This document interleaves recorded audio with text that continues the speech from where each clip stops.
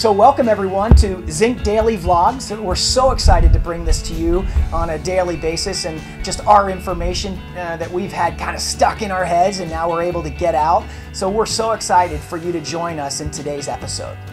So along the lines of that, that's going to be creating a little bit of confidence, right, in your person, and creating a little bit of knowledge. And yes. What are those two things kind of go hand in hand with one another as life lessons on and off the court? With confidence. Yeah. So I have a saying about confidence, is that confidence is the hardest thing to obtain and the easiest thing to lose. And I think that's a big one, right? Like confidence is so, like it can take, you know, years and years of practice and to get good at something and to be able to feel that confidence, and it can go in an instant. And to be able to keep the confidence, I think a couple things, you know, you and I talk about this a lot, is kind of drowning out the noise. You know, let's call it Roger Federer, who is doing an extremely great job of blocking out the noise. When you're number one in the world, you have a lot of noise. You have the media, you have, you know, people trying to knock you down, you know, now he's dealing with injuries. You know, you have a lot of stuff that's, you know, and you got to ignore that stuff, and you have to have a team around you, parents, and this is what we talked about yesterday with coaching. Coaching, if you don't have a good coaching staff around you that believes in you, then all of a sudden the confidence can go bad. And I see that a lot, and you know, I'm gonna talk real on this on these video blogs, because it's real important to me that I get it out there that if you have a coach that is, you know, screaming or yelling at your son or daughter, you need to remove them from that situation, because you know, what you're doing is you're just, you know, you might think that's great because they're pushing them, but really what they're doing is pushing them away. You know, it's really important that you find somebody that's compassionate, that understands, that gets it. Because, you know, I think that everybody can lose their temper from now and again, but if you're not focusing on, you know, the important stuff in life, the yelling and screaming at somebody isn't going to get it better. You know, there can be discipline, which is different than yelling and screaming, but confidence is so easily lost. And I think how confidence is gained, we talk about this, is routine, doing the same thing every day, with, you know, routine and the right way. And if you do that, then the confidence comes. And there's still going to be ups and downs when you struggle. You know, there's still, and you and I, right? We can still have, you know, confidence killers today, right? But you have to have these tools inside you that says, you know, okay, I can fight through this, I can bust through it and get it out there. So, you know, confidence is a tough one, man, you know, for anybody, but you just need to keep, you know, we call it just press on. Yeah, so, and that's incredibly important. And when that happens, that confidence might slip. You might go into a little bit of self-doubt, and that's one of the subjects in your book, and that's an important one, because that's how the confidence slips. So how do you handle that, and how do you kind of say, okay, I'm starting to self-doubt, I'm starting to, you know, think negatively about myself. How do I change that around a little bit and kind of get a more of a positive aspect from that?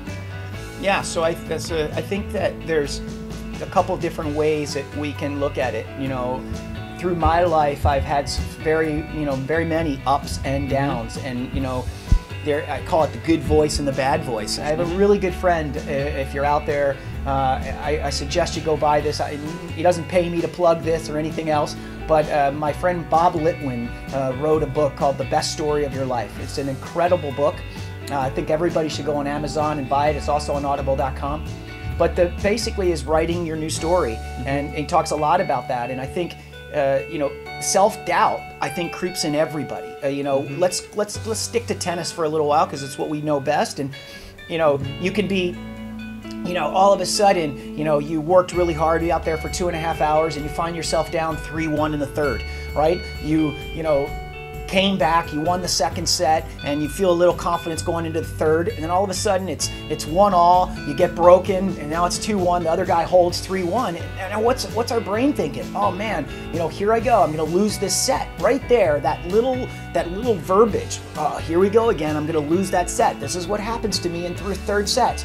that's the negative voice that wants to come out. And what I've found is that when that self-doubt comes out, you really have to have, you know, what I call the confidence king to trump that voice, and little one-liners to kind of drown out that noise. You know, there again, that's noise. And just remember this, this is really important for you guys out there, is a thought is just a thought. That's it. It's not real. And I think sometimes when you get that thought of negativity, you know, you got to drown it out with something better. You know what? All I have to do is stay present and stay right here in the moment. Stay present and stay right here. Keep fighting at every point. Fight, fight, fight. And then what happens is that you're staying present instead of thinking of the past. You know, mostly we talk about this. Worrying is basically meditating on the negative. Worrying is meditating on the negative. And I think if we do that, then all of a sudden what happens is that we start to think that way. So by, you know, you hear all this, you know, wonderful stuff of mindfulness and present. You know, Deepak Chopra talks a lot about being present, and whether you like him or whether you don't, it's really important that we stay present, because when you're present, you're not thinking of the past or the future. So really acknowledging those voices of the negative voices and saying, you know, look, I'm not going to play that game. I'm going to follow it up with a positive statement. And I will tell you this, just like practicing your forehands cross court, it's really important that you have these daily practices. And we're going to talk a lot more about this stuff in the future, but I just can't talk enough about really good, positive, you know, thoughts inside our head. We're all going to get negatives. We're all going to get negatives, but you just got to follow it up with positives each and every day. Yeah, that's important, to keep focusing on the good stuff, and so that comes into your life. You don't want to focus on the negative, because then that'll happen. Kind of that self-fulfilling prophecy. And just speaking along that, along that is that, you know, you hear about this stuff all the time. Is that what you think about, you attract in your life?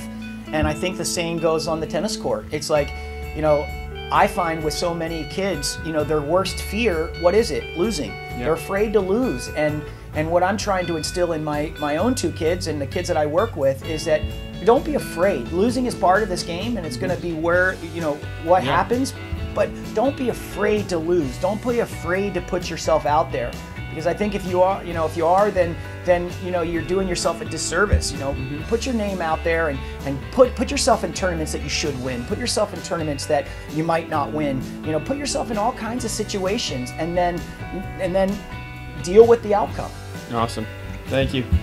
Well, thank you for joining us today. We've really appreciated you spending your time with us. We've loved sharing this information with you. So we just hope that you guys are enjoying this, and give us your feedback on YouTube and on our Facebook page. We just love to hear from you.